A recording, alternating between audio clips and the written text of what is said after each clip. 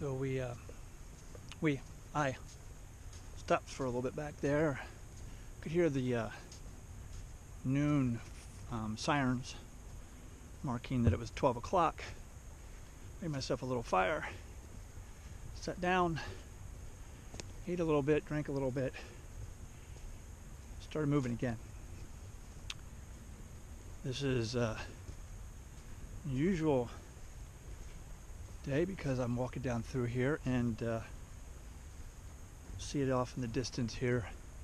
I believe we're going to have another white-tailed deer deadhead. I can see teeth and antlers sticking out of the sand. So we'll go down here and dig her out, and I'll show you.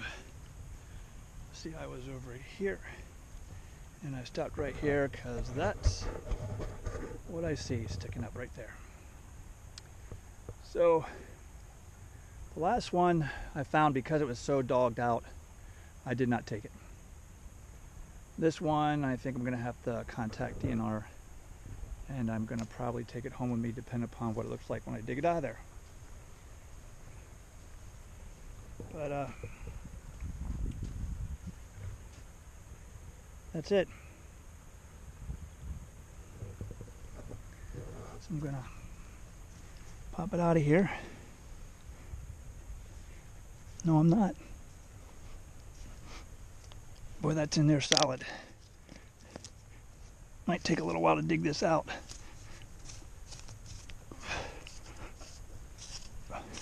Looks like it's been in here for a while. Okay, so here's the problem. The top is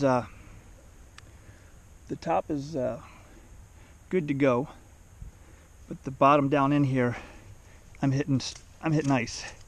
So what I'm going to have to do is I'm going to have to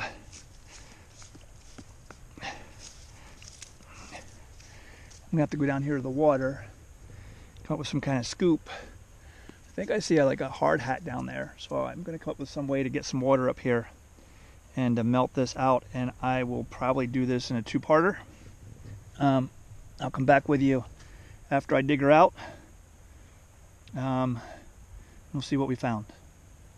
All right. Back with you in a little bit. Scouts out.